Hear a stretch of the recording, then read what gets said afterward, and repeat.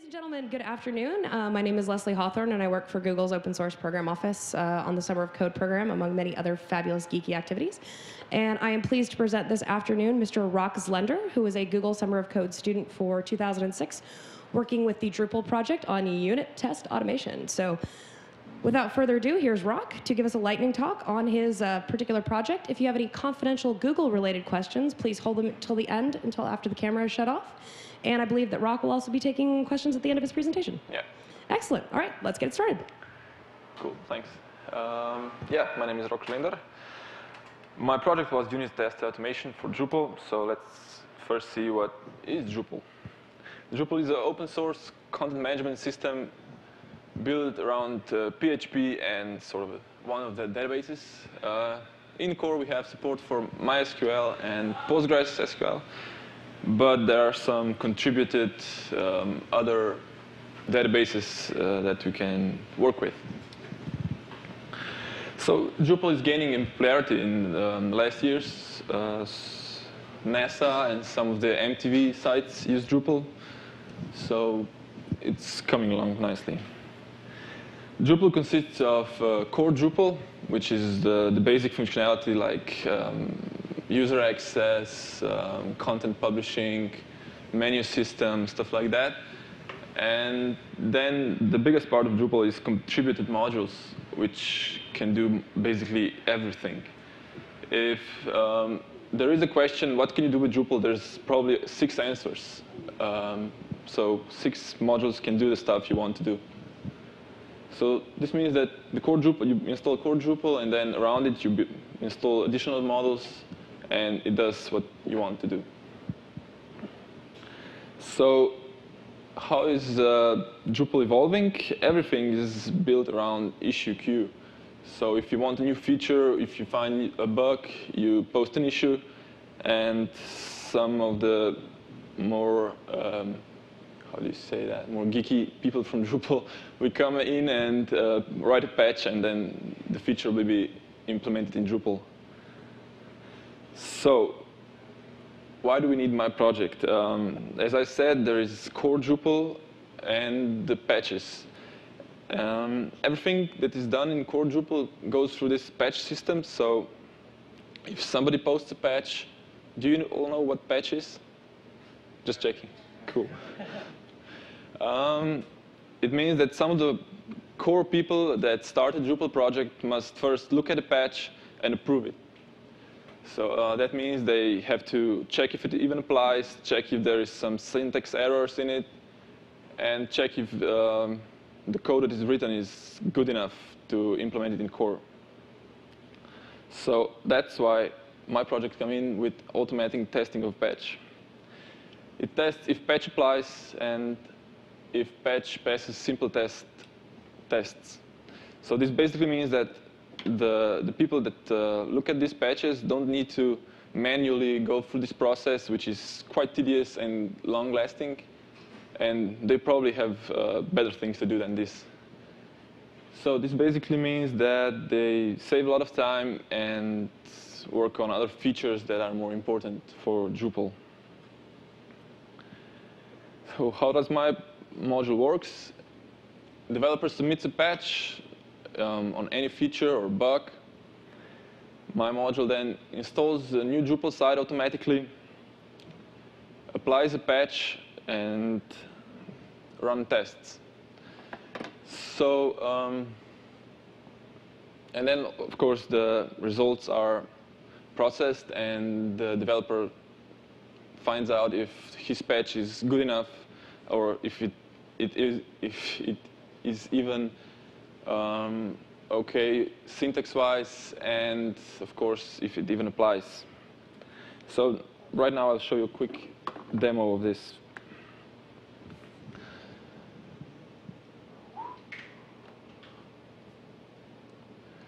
OK, so this is a first page that you look at.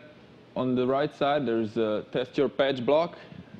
So here you can choose for which project of Drupal your patch is for, like Drupal core or some maybe contributed models, let's say Drupal core, which version of Drupal, let's say Drupal 5.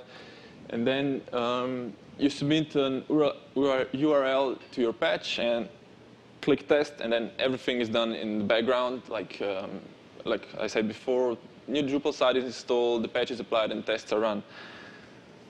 And then you get your results like something like this. Status failed.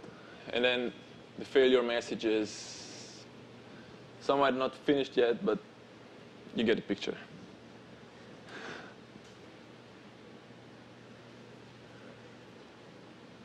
Okay, so this basically means that if the patch doesn't even apply, you will see it instantaneously. It will say patch did not apply, write another patch, and the core contributors don't need to look at your patch and waste their time on it.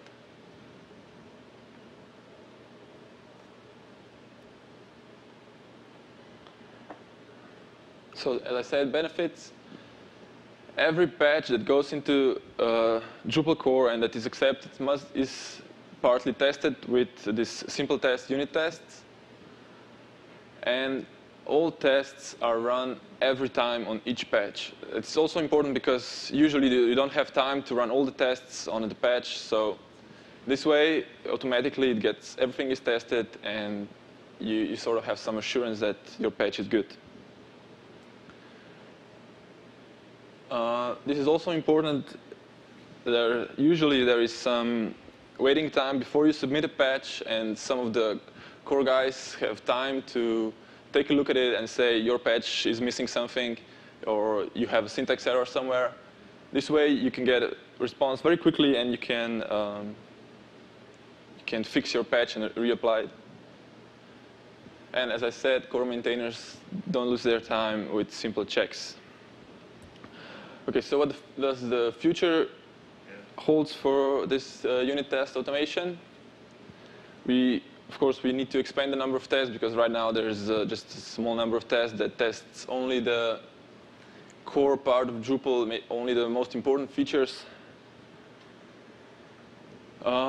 This is unfortunately not done yet to use the automatic testing in Drupal development in everyday use. We had some problems with, well, a lot of problems with integrating with issue queue of Drupal and stuff like that.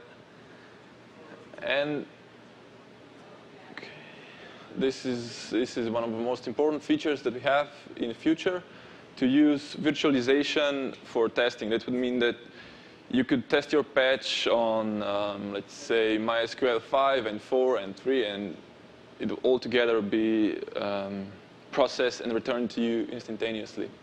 So you wouldn't have to build your own environments for testing. It will be already built somewhere on some server, and it will be tested then. OK, so thank you for your time. If you have any questions, I'll be very glad to answer any of them. Yes, please, Leslie. So how do you figure out if a patch actually applies or not? What's the criteria used by Drupal to judge whether or not a patch is applicable? OK, so Leslie asked, how do I know if a patch even applies? Well, this is done in with console commands like patch, and if that returns an error, that means the patch doesn't apply. Cool. How long did it take you to write all this? About 2 months, something like that. And have you been working on your project since summer code?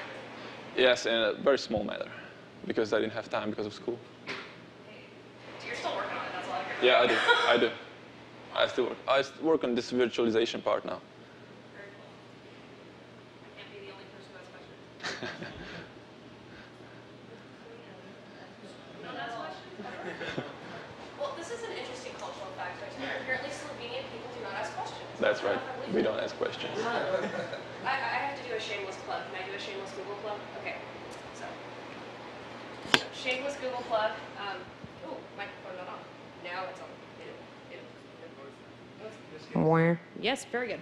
So shameless Google plug is that, as I said at the beginning, Rok is one of our Google Summer of Code students, and we are going to be taking student applications for the program for 2007 starting tomorrow, March 14th, and that should be running through March 24th. So you too can do something as ultra cool as saving developers of the Drupal project, which is a really cool open source project that's used by a lot of nonprofit organizations. And folks who probably can't afford to get large-scale software systems installed to make their websites do the things that they need to do. And you could be contributing to making that happen. So please do sign up for Summer of Code. It's code.google.com/SOC, like Summer of Code. We would love to see your application. Thanks for coming, everybody.